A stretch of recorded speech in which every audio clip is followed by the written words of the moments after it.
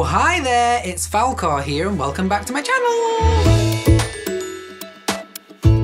So I know what you're thinking. You're thinking, Falcore, this is not the type of video you usually make. I'm quite shocked to see that that's what you're going to talk about. Newsflash, I am not going to talk about what the title of this video is. If you clicked through the title of that video for that reason, then I just ask you to just hold it there. You clicked through that potentially because of the title, and the title, that means is something that I know quite well is something called clickbait. Clickbait. So the title and the thumbnail have been made together to like be the bait to get you to click it, because you are like, what the hell? He's gonna talk about that? I need to find that out because I'm curious about that thing. I will never ever in my life talk about things like that. Not only on my YouTube channel, but just like not really to people generally. And it's just something that I find quite peculiar.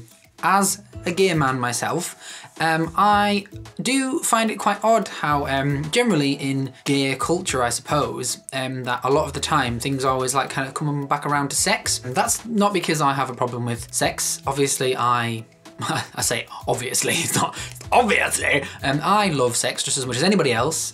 Sex is absolutely great. Whatever it is that we like are or whatever is not really anyone's business really. And it's fine if anyone else wants to talk about that. That is totally fine. But I do find it quite weird that kind of like I say in the gay culture that it always kind of comes back around to sex.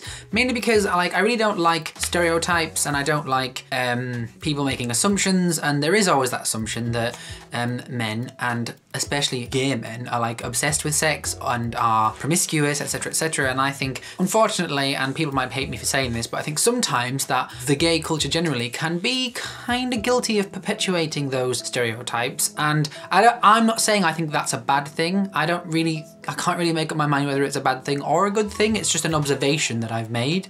It's not something that I'd ever want to talk about on my YouTube channel or to like random people. Not because we're like prudish or afraid to talk about sex, but it's just because like I don't quite, you know, like sex and being a gay man is not the only part of my life and the only part of my existence and the only part of me and my personality. So I don't always feel the need to like kind of like, you know, talk about that stuff all the time. As I say, it's fine if anybody else wants to talk about that, and that is fine, but I just find it quite, not strange, I don't want to say strange, because it's not strange, I just think maybe I don't quite identify with that, and I don't think I've ever felt like I quite identify with the gay scene, where people do like talk about sex a lot, and there's a lot of like innuendo happens and stuff, and you know, I'm all for innuendo. It's all great and everything, but I think sometimes it can feel slightly different when you're in those kind of circles of people and in that sort of world. That world that does have a bad reputation for, like I say, like the whole sexual side of things, promiscuity. And I just don't like the idea that like there's a gay YouTuber out there, they use like those kind of clickbaity subject, like how we like to have sex, and they make a video about how we like to have sex, and it's kind of like, well, you know, there's actually a lot of other interesting things that you might be able to talk about, and I get it. Do you know what? I do actually get it in some ways. Like, there's a part of me gets it, and there's a part of me kind of like struggles with it, and I don't know why. And like, I have no fear of talking about sex, like I say, no fear of gay culture or anything like that. I never have. In fact, I've always been curious of it, and I have like, you know, embraced all these things before. Especially on the internet, I can feel like there's a bit of clickbaiting going on and talking about those things just because they're kind of like, they are those things that like people kind of want gay men to talk about, and they want to see us talking about them because that's what goes along with the stereotype. And it's a bit unfortunate really if that is the case. So that brings me on to kind of talking about the clickbaiting thing. So clickbaiting is a thing where you give something a title or you give it a thumbnail or whatever in order to get people to click the video. And one of my annoyances, especially in YouTube world, is that people clickbait things in a peculiar way. So they'll clickbait them to make something that actually is real and happens in the video sound worse than it is, worse than it actually turns out to be in the video, which I find quite annoying because I feel like it's misleading. And I'm not going to point out anybody who does this in particular, but there is a lot of them, and especially a lot of the bigger, more successful YouTubers, I suppose, that have got many millions of subscribers or whatever, they are really bad for it. And I find it really annoying because, like I say, I don't like to be misled.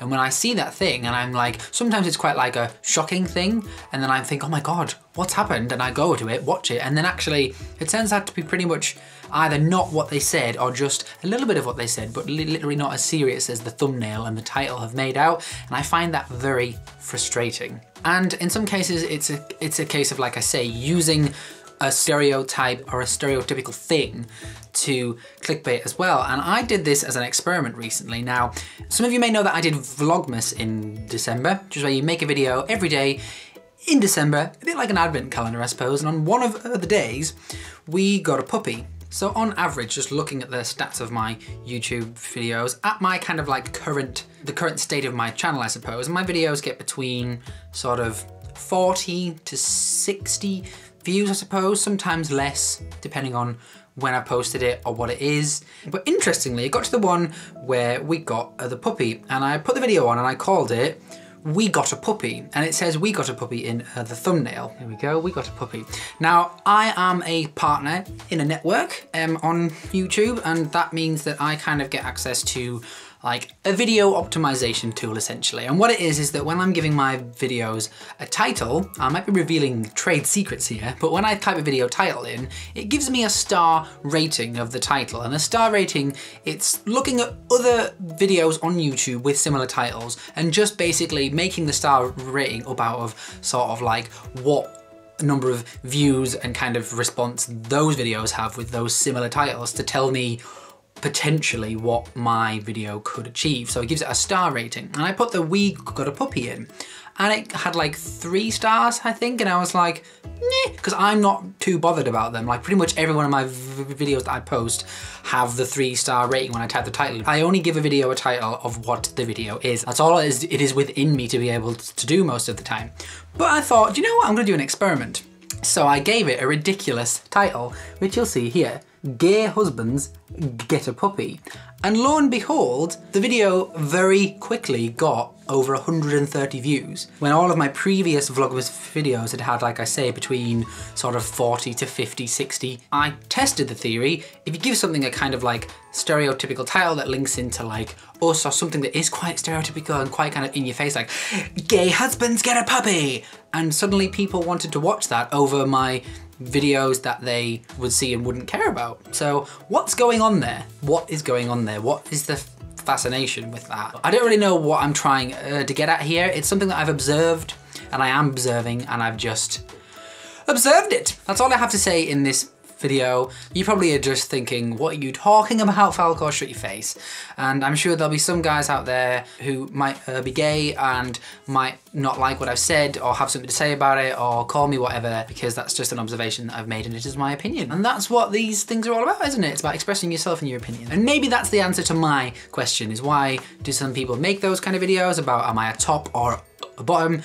Because that's what they're interested in and what they want to express themselves in. So that's fine. I've answered my own question, essentially. Boom!